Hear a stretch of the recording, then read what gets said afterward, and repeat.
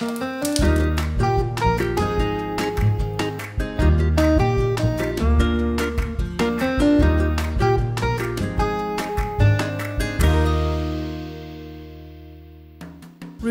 is 88 years old. She lives in Fara Filorum Petri in Abruzzo.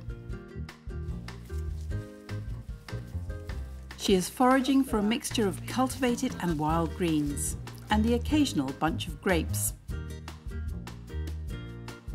This is rapeseed. Other leaves include chard, borage, chicory, rocket and milk thistle. E questo spray. Mi chiamo Rubina, abito a Fara Filorum Petri e preparo pizze e foje. Back home, she first peeled some potatoes. E ho fatto pellegrinaggi. A me centinaia. Then she removes the tough base of the leaf stems. Da ragazzina, mia nonna a fianco mi insegnava, quando faceva la pizza, fai subito tutto.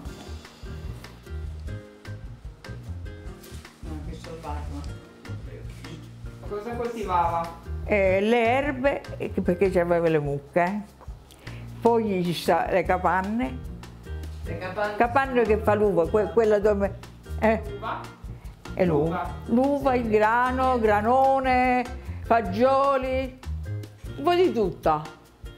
Peperoni, l'orto, pomodori, un po' di tutto. Rubina gives everything a good rinse.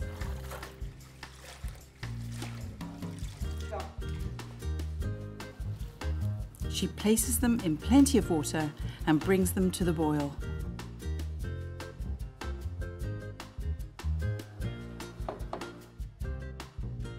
This is ground maize, used for polenta. She sieves it to remove any gritty bits.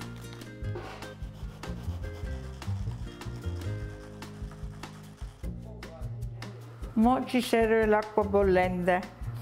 Di solito metto l'acqua delle verdure, che non si perde le vitamine. La pentola d'acqua però quelle delle verdure, dalle vitamine è meglio. Rather than pour away the vegetable water, Rubina uses it to make her polenta. It adds vitamins, she says, and flavour.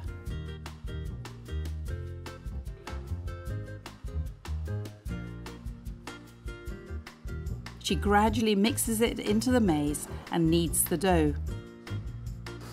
Ho messo molta farina, penso che era poco, mi sembrava poco. The graininess has to disappear and the dough should be thick and hold together.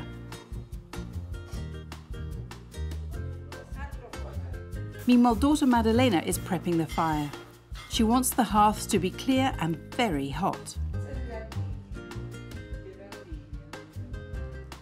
Rubina makes a pizza base shape on baking paper. She pours a little water over the top to help create a crust. Non vorrei. You could put it directly onto the hearth if it's clean enough. Lo coppetto, ma. Rubina places a cast iron lid called a copper over the pizza. She places coals on top and adds kindling wood, including bay tree twigs. Maddalena blows hard to create a roaring fire.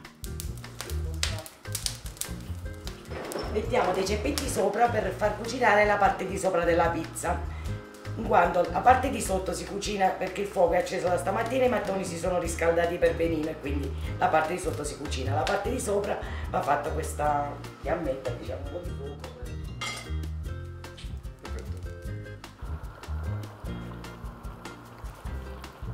The vegetables have to be thoroughly cooked and soft.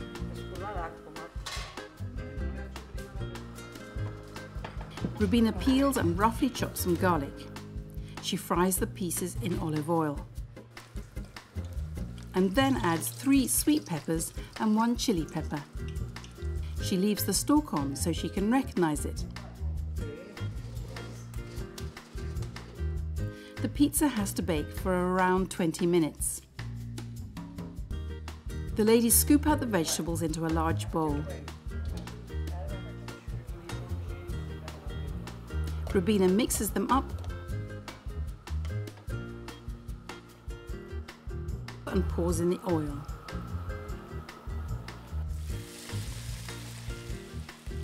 She removes the crunchy chilies and garlic and mixes in the oil. Per vedere se è buono di sale. She checks the seasoning.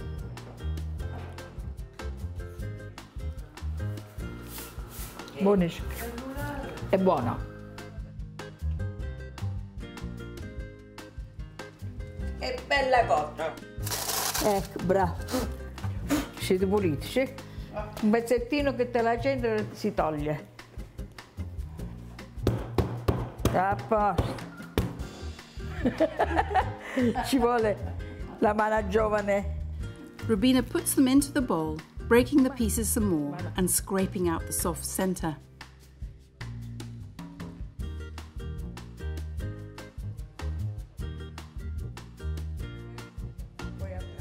Chi lo vuole mangiare? Poi ho sbagliato, ci sono messo sale, ce la metto un po' di sale. Con la lice in mezzo, questo è fantastico.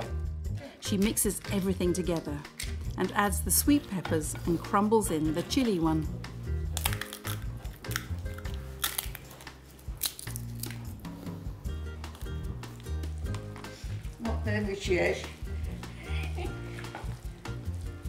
Pizza e foje è pronto per mangiare. Buon appetito! The result is a delicious pile of spicy polenta and greens called pizze e foje. Buon appetito!